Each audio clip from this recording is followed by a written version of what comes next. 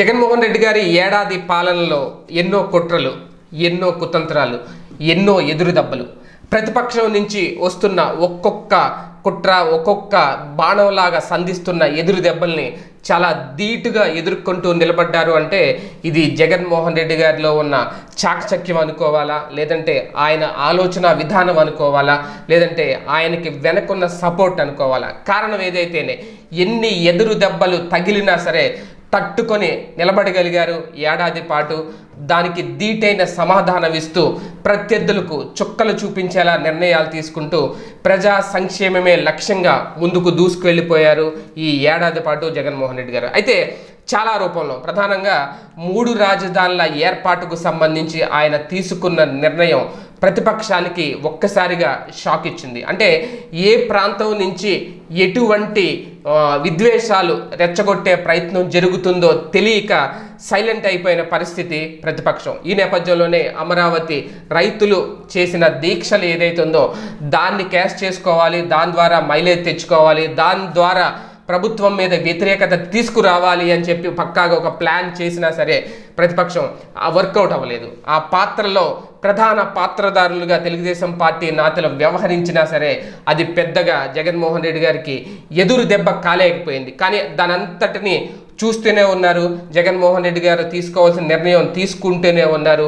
ఆ 3 రాజధానుల విషయంలో ఎగ్జిక్యూటివ్ క్యాపిటల్గా విశాఖను, అలాగే జ్యుడిషియల్ క్యాపిటల్గా కర్నూలును, అలాగే లెజిస్లేచర్ క్యాపిటల్గా అమరావతిని, ఈ 3 రాజధానులు ఏర్పాటు చేస్తామని ఎప్పుడైతే ప్రకటించారో ఆ దిశగానే నిర్ణయాలు తీసుకున్నారు. ఈ రాజధానుల ఏర్పాటు ఎక్కడి వరకు వెళ్ళింది అంటే సిఆర్డిఏని రద్దు చేయడం, అలాగే సిఆర్డిఏ బిల్లు రద్దుకు సంబంధించి, అలాగే 3 రాజధానుల ఏర్పాటు చట్టానికి సంబంధించి ఆయన చేసిన పోరాటంలో చివరికి మండలిని సైతం రద్దు చేయాల్సిన పరిస్థితి, శాసన మండలిని రద్దు చేస్తూ తీర్మానం చేయాల్సిన పరిస్థితి. అయితే ఇంకా ఇప్పుడు అది పార్లమెంట్ దగ్గర ఉంది, కేంద్రం అధీనంలో ఉంది. కేంద్రం ఆమోదిస్తే గనక ఆ కార్యక్రమం కూడా ఈ జగన్మోహన్ రెడ్డి గారు 2వ ఏడాదిలో అడుగుపెట్టిన తరుణంలో మేబీ మొదట జరిగేది అదే అంటున్నారు రాజకీయ విశ్లేషకులు, అలాగే వైసీపీ శ్రేణులు. ఇక ప్రతి విషయంలో కోర్టుల ద్వారా ఎన్నో ఎదురు దెబ్బలు, స్థానిక సంస్థల ఎన్నికల విషయంలో ప్రతిపక్షం పన్నిన కుట్ర ఏదైతే ఉందో దానిని తిప్పుకొట్టే ప్రయత్నం జరుగుతూనే ఉంది. ఒక రకంగా ఆ ప్రయత్నంలో సక్సెస్ అయ్యారు జగన్మోహన్ రెడ్డి గారు అనేదే వైసీపీ శ్రేణుల అభిప్రాయం. నిమ్మగడ్డ రమేష్ కుమార్ గారిని పదవీ కాలం కుదించి ఆయన్ని పదవి నుంచి తప్పించిన వైనం చూస్తే జగన్మోహన్ రెడ్డి గారి సక్సెస్ ఇంతకు మించి ఏం కావాలి అనేది వైసీపీ శ్రేణులు ప్రధానంగా చెబుతున్నమాట. అయితే ఇది ఎంతవరకు సరిపెట్టుకోవాలా ఈ సక్సెస్ను, ఈ విజయాన్ని?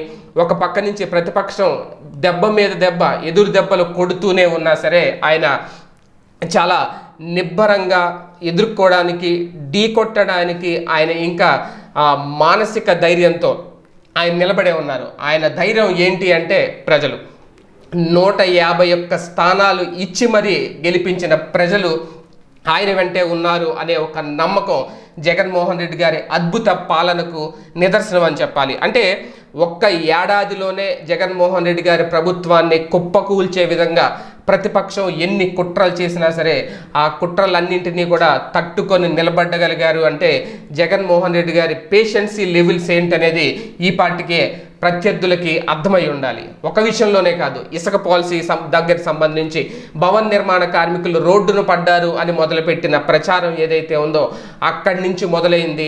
జగన్మోహన్ రెడ్డి గారిని ప్రతి విషయంలో ఆయన వేసే ప్రతి అడుగుకి కూడా మోకాలడ్డే ప్రయత్నం చేస్తూనే ఉంది, ఎప్పటికీ ఇంకా చేస్తూనే ఉంది ప్రతిపక్ష పార్టీ. అయినా సరే ఆ విషయంలో ఎక్కడ వెనక్కి తగ్గట్లేదు జగన్మోహన్ రెడ్డి గారు. ఎన్ని ఎదురు దెబ్బలు ఎదురైనా సరే ప్రజల కోసం తట్టుకొని నిలబడడానికి సిద్ధంగా ఉన్నాను అనే సంకేతాలు ఇస్తూనే పరిపాలన కొనసాగిస్తున్నారు.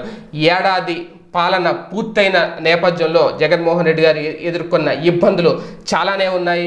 అలాగని చెప్పి ఆయన అందించిన సంక్షేమ పథకాలు, అంతకు మించిన అద్భుతాలు ఈ ఎదురు దెబ్బలకి పెద్దగా ఈ ఎదురు దెబ్బలతో తగిలే పోల్చుకుంటే ఆ అద్భుతాలే ఎక్కువగా ఉన్నాయి కాబట్టి దీన్ని పెద్దగా పట్టించుకోవాల్సిన అవసరం లేదు అనేది రాజకీయాల్లో ఇవన్నీ మామూలే అనేదే జగన్మోహన్ రెడ్డి గారి ఆలోచన. అలాగే వైసీపీ శ్రేణులు కూడా జగన్మోహన్ రెడ్డి గారి నిర్ణయాలను ఎప్పుడూ స్వాగతిస్తూనే ముందుకు వెళ్తున్నారు.